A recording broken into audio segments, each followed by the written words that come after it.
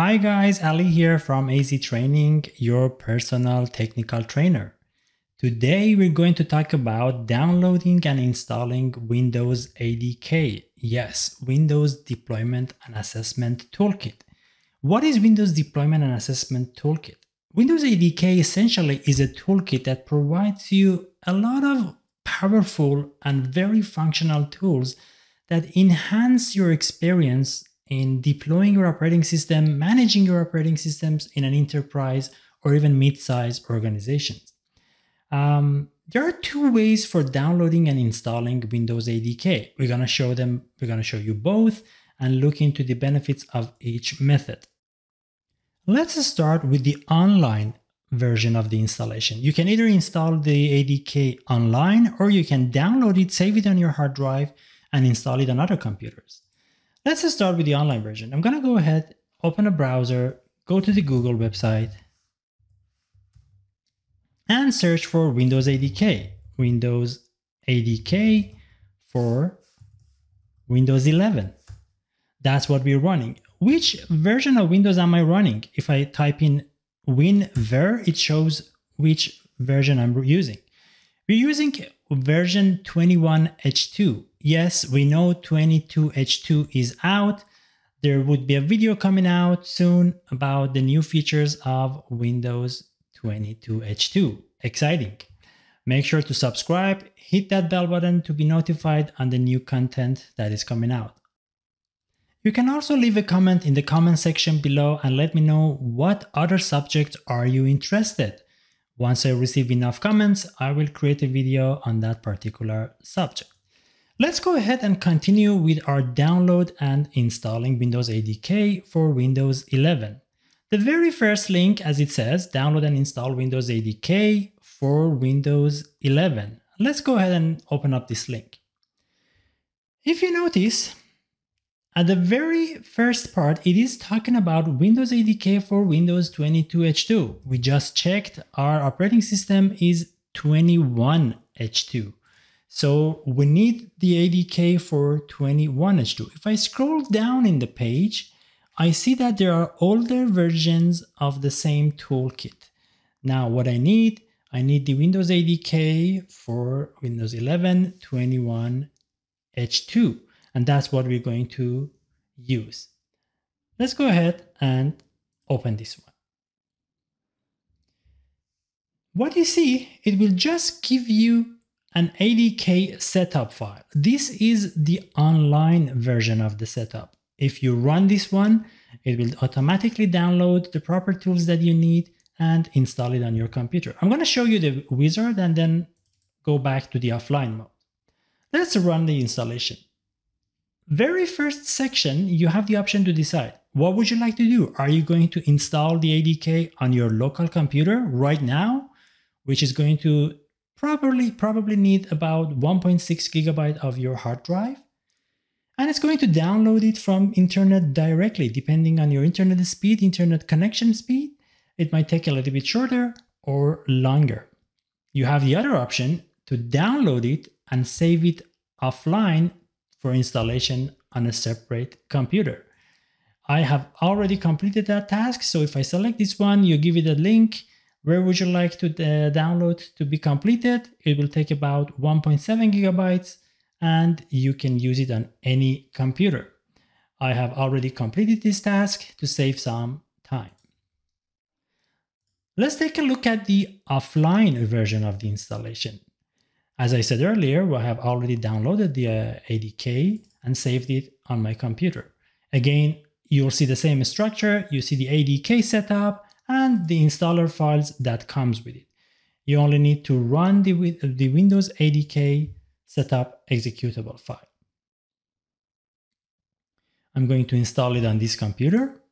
Click Next. Would you like to share some insights and collections and data collections back to Microsoft? It's a lab. I'm not planning to share anything with Microsoft, so I'm clicking No. Next, the license agreement. Believe it or not, I've read it once. It's technically telling us that we agree with whatever Microsoft says and we have to follow. Click Accept, and that's when the fun begins. What tools are available for us in this toolkit? Let me minimize the pages so we can focus on the tools here. As you see in this toolkit, there is a series of tools and applications available to us, starting from application compatibility tools. These are the applications, these are the tools that help you mitigate any compatibility issues that your applications might have. You will run these tools against the applications that are not working on the newer version of operating system, and it will give you suggestions on how to fix those tools. We have the deployment tools. It will allow you to customize and manage your Windows image files. If you have any Vim file which you would like to configure, customize, or add things to those images, you will need deployment tools. It will also install a DISM, or Deployment Image Servicing and Management tool. It's a command line utility which allows you to create an image, deploy an image, and do a lot more with it. It requires PowerShell version 3, which is by default installed on most of the Windows 10 clients and later, so that wouldn't be an issue. Next tool is Imaging and Configuration Designer, ICD. ICD is a very powerful tool that allows you to customize your images, customize your deployment, and even do a little bit more with the provisioning tasks that you would like to do for all your Windows devices across your network. You'll find yourself using this tool a lot when you start to manage an enterprise with thousands of computers. It requires some other tools, for example, USMT, which is another tool in the same toolkit. So if you want to have this one, you got to make sure that you're installing the user state migration tools. I'm going to talk about USMT soon. Next tool is the Configuration Designer. Configuration Designer is a great tool to have for small businesses, small enterprises, and specifically for schools. It is great for you if you would like to streamline your deployments. When you have settings that you would like to apply to a bunch of computers, you have so many images and you want to apply same configuration to all of them, Configuration Designer is a tool that helps you to do that. Next tool, User State Migration Tools. Just keep in mind, any of these tools, if you're interested to learn more about them, just leave a comment in the comment section below and I will create a video describing each one of these tools separately. USMT, or User State Migration Tool, is a handy tool that allows you as an administrator to take a backup of the contents that the user has and migrate it to another computer. Imagine you are changing a computer for one of your clients, one of your users is getting a new computer, is getting an upgrade. They had maybe used the computer for 3-4 years, they have a bunch of files saved everywhere. A lot of settings have been applied to that user, and now you're going to transfer everything to the new computer. USMT allows you to take a backup, save it in a network location or an external hard drive, and then restore it on the destination computer. Next tool is Volume Activation Management Tool, or VAMT. It's very self-descriptive. It's a tool for managing the activation of operating system, Windows Server, or even Office. So you don't have to deal with the activation of these products individually. It is another tool that requires a PowerShell version 3 or higher to be installed, which is by default installed on most Windows clients. Also, it will require a database server, sometimes similar to SQL Server. You can even use the free edition, which is the Express edition. It has its own limitations, but depending on the size of your company, you might be good for using Windows SQL Server Express edition. Next tool, Windows Performance Toolkit. This tool, along with two more tools that are similar, are for tracking the performance of your computers in case of if an event happens, if in a specific application you're running, how does your computer perform? You need to analyze those performances, specifically if you're dealing with a server environment and you need to see if that application is performing the way you're expecting it to perform. Next one, Windows Assessment Toolkit, another useful tool. It is mostly used for checking a single specific computer. An assessment technically simulates what would happen if a specific action is taken by a user. Let's say a user runs an application and you would like to see how does this operating system behave. So you will use the Windows Assessment Toolkit to analyze those behaviors.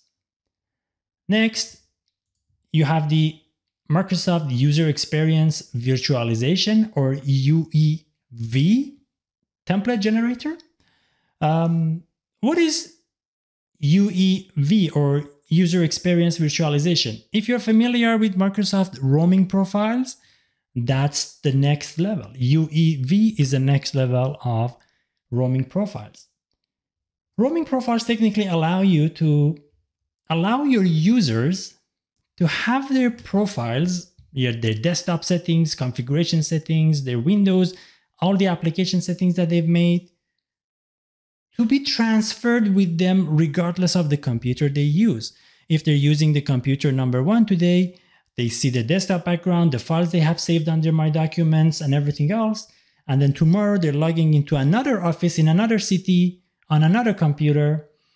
They should be able to see their files. They should be able to see their settings, and not need to go ahead and start configuring everything from scratch. That is user profiles roaming. Now, it comes with its own limitations. It comes with its own difficulties. But user experience virtualization takes that one step further. It gives you a lot more features and functionalities. Next tool is the Application Virtualization, or AppV Sequencer. AppV Sequencer is a tool that allows you to create virtualized application. What is an AppV? Technically, it is similar to a portable application, which allows you to run several versions of the same application on a client without installing them, without having to deal with the conflicts. If you'd like to learn more about the AppV sequencer and how to create an AppV sequencer or AppV package, please look at the link. I think it should be on the right or left side of the screen. And I will put a link in the video below. I've already created a video for that. Please feel free to watch that if you'd like to learn more. And AppV auto sequencer is when you want to do a batch, when you have a lot of applications that you need to virtualize and you like to do it in batch. And lastly, Media Experience Analyzer is a recommended performance analysis tool for diagnosing audio and video performance issues. So if your computer audio or video system is not working the way you expect it to work, or do you see glitches, you would be using Media Experience Analyzer. Now we have an overall understanding of each one of these tools. Let's click Install. We are prompted with an elevated request. Yes, elevate my permissions. I already have admin rights, and the installer should start installing the process. Depending on your processing power, it might take a few minutes. For some, it might be a little bit longer. I'm going to put the video on pause and unpause it when the installation is finished.